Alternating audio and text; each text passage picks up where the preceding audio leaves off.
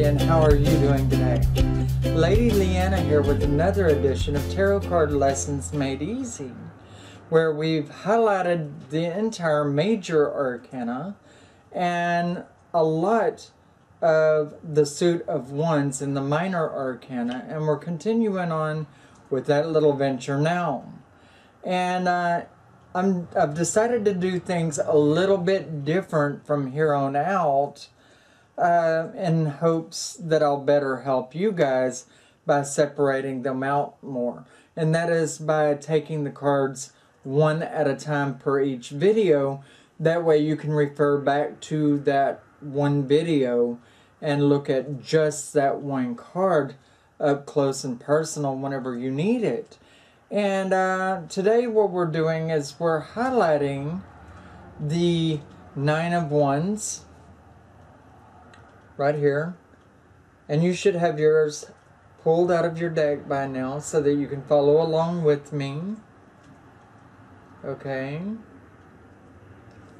and here we have a very protective young man who has an entire wall of wands behind him, 8 of them to be exact, which is a number of power, by the way, and one in his hand in order to fight with, or defend himself with, actually. And the number 9 is actually a power number within spiritual onsets. And nonetheless, he has his head bandaged, which indicates that he's already been through some harsh battles over the subject at hand. And that would be determined by the other cards within the spread, exactly what type of battle it was. Whether it was a battle in love, or a battle in business, or just basically defending oneself against other people that may be harassing one.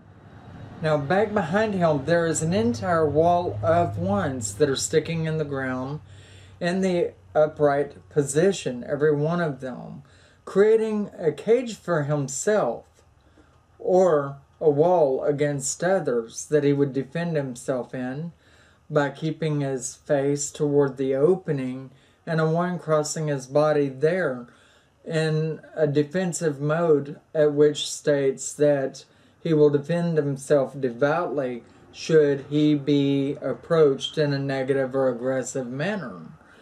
Anyway, he's obviously nurturing some very harsh wounds from the battles that were prior to this. And so he knows that he needs to be on his guard. And so should the subject of the reading that's being spoken to him. And let's see. It says that he will definitely win in the way that he is so determined. He will win as long as he stands his ground. It does show that one may be defending themselves against love, perhaps running from it even, being self-preserving. Okay?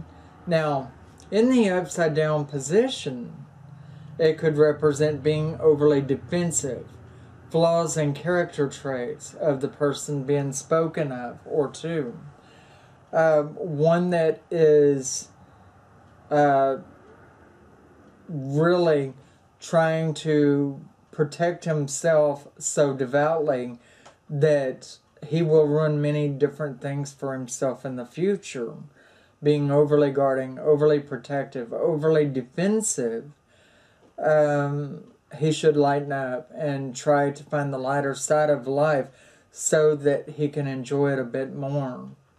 And by he, I mean he or she. Nonetheless, it's saying that one takes a very big defensive stance against everything and anything in the upside down position and to the negatives. In the upright position, one is defending themselves, will win. It says that one's own health would be in great condition, one that takes care of themselves very well in that way.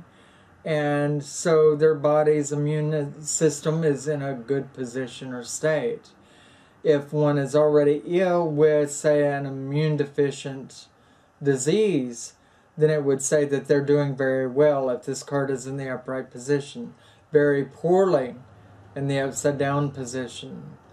But generally, your bandage is representing the fact that there's a wound there, and that's why it is a card definitely good at determining, you know, whether someone's asking about an illness or not. So look out for that. If that symbol crosses your mind, then you might want to check into it further with the other cards. And in the upright position, it's talking in regard to their question that they're in pretty good health, or their immune system is battling quite good right now, that they're right now in a pretty good state. In the upside down position, they might need to take the defense for their physical health just a little bit further. Okay, so you see how it can change depending on the situation. Now, in the upright position, to do with cards of love, like I said, it could mean that you may be trying to avoid getting into an overly deep relationship. You may be trying to avoid love altogether. But it could also mean that in relationship, you are faced with trying to hold your own against who you're with when they are overly defensive. Okay? Where in the upside down position, it refers more to you, or the subject of the reading being the one who is defensive. Okay? In a childlike demeanor. Now, like I said, the ones that is behind him could also be a cage that one is building for themselves. A prison that one has locked themselves in.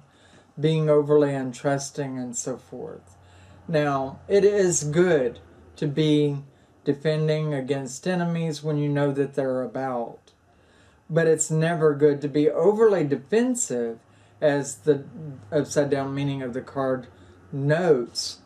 However, one could easily cross that boundary between the upright position and the upside down position. And you should take care that you don't become overly defensive, that you don't lock yourself down, preventing yourself from enjoying life and growing within yourself, because that's never a positive note for anyone. Alright? Anyway, this is Lady Leeanna with the Nine of Wands. I hope that you've gotten out of this card exactly what you needed.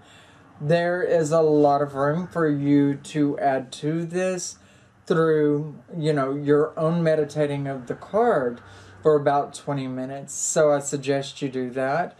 Find different things in the card that maybe I didn't point out. Also, you know, note in his tunic, the color is orange. At least in the card that I have here. Orange is a warning color within paganism and within color magic. So basically you can see his overzealous need for protecting himself there, shown through the tunic. Okay, well, also you have the pea green pants, that's being in touch with one's inner spirit or their animal spirits. And then they have their boots, which are kind of a, let's see, also green, more of an olive. That would be more combatant as far as its color is concerned. I do suggest that you guys start looking into colors as much as you can, because really the colors in the cards do talk in symbolism sometimes. They do add notes of things, or at least they can within your mind. And it'll open up new doors for you if you do so. Just a suggestion. Thank you for tuning in to this edition of Tarot Card Lessons Made Easy. Please tune in again, as we'll be right back around with the card, the Ten of Wands, and highlight that as well. Please rate, comment, and subscribe if you would. And if you have any ideas or suggestions, anything that you would like to tell the viewers yourself, please leave it in the discussion board below. I will not be offended whatsoever if you would like to add to that which I've already said. Thank you once again, and take care of yourself. Bright blessings.